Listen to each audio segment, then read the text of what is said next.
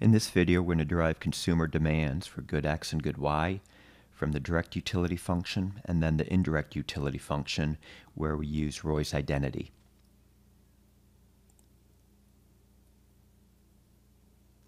So we'll start with deriving the demands from the direct utility function.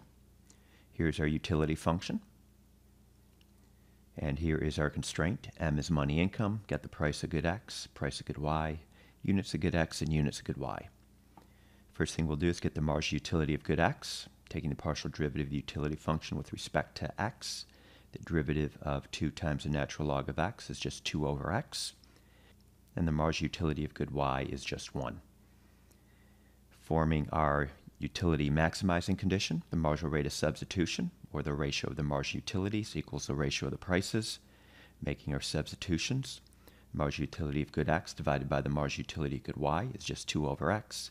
And we're going to solve for X. And that is the demand for good X. To get the demand for good Y, we're going to take this result and plug it into our budget constraint.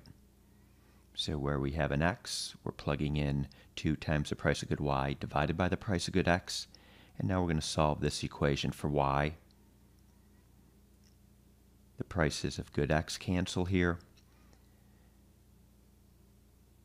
Moving some things around and dividing through by the price of good Y, we have the demand for good Y.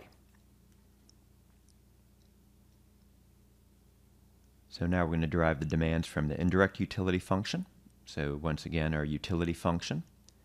We found the demand for good X and the demand for good Y. To get the indirect utility function, we're going to plug these demands into our utility function. We'll call that V for our indirect utility function. So where we have an X, we're plugging in the demand for good X, and where we have the Y, we're plugging in the demand for good Y. We can simplify this a little bit. Okay, following the rules of natural logs. And then I'm just going to move this price of good Y into the numerator.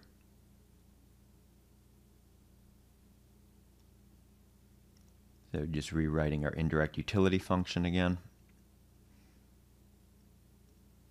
And now we're going to take a couple partial derivatives. We're going to take the partial derivative of the indirect utility function with respect to income. And we just get back here the price of good Y raised to the -1 power. And then we're going to take the partial derivative of the indirect utility function with respect to the price of good X. So the derivative here, partial derivative here of -2 times the natural log of the price of good X gives us this result. And now let's get Roy's identity, which tells us that the demand for good X will be the ratio of these partial derivatives. So it's going to be minus, don't forget the minus the partial derivative of the indirect utility function with respect to the price of good X divided by the partial derivative of the indirect utility function with respect to M. So we're making our substitutions now and then simplifying. We saw this before. That is the demand for good X. Let's do a similar thing to get the demand for good Y from our indirect utility function. Taking the partial derivative of the indirect utility function with respect to income, we get this result. Taking the partial derivative of the indirect utility function with respect to the price of good Y, we get this result here, which simplifies down to the following. Roy's identity here to get the demand for good Y, the Marshallian demand for good Y, is going to be the ratio of these partial derivatives. So the only thing different here is what's in the numerator. In the numerator now we have the partial derivative of the indirect utility function with respect to the price of good Y. Making our substitutions then. Go on to the next slide to simplify this a little bit. So just rewriting that last result. Distributing this minus sign here in the numerator.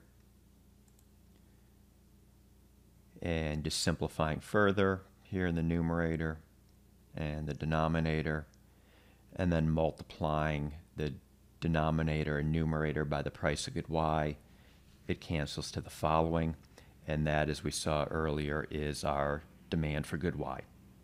Okay, I will stop here.